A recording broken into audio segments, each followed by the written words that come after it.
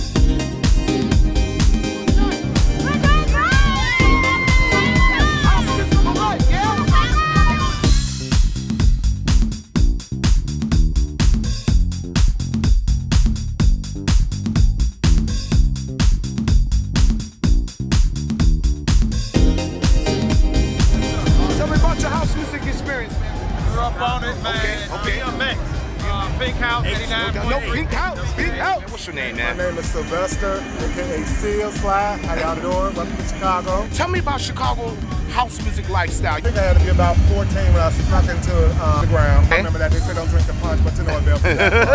Ron Hardy fan, love his music. Yeah. Frankie Knuckles, of course. Farley. Jack Master Funk. Yeah.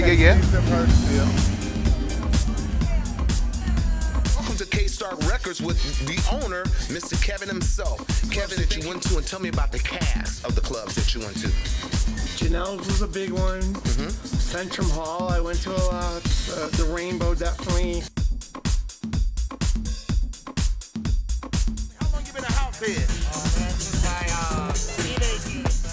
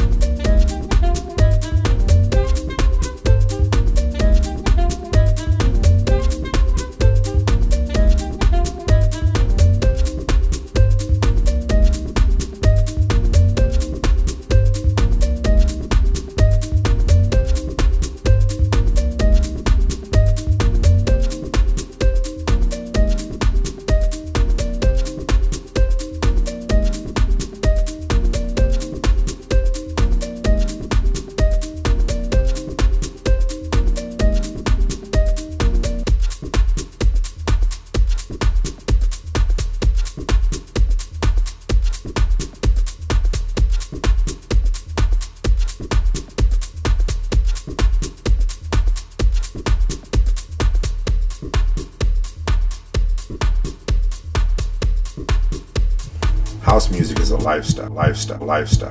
You're around Frankie Knuckles, you know, you're around a monster. It's like for a week, I was sick as fuck, and I was, damn, Frankie, I think I'm finna die, man.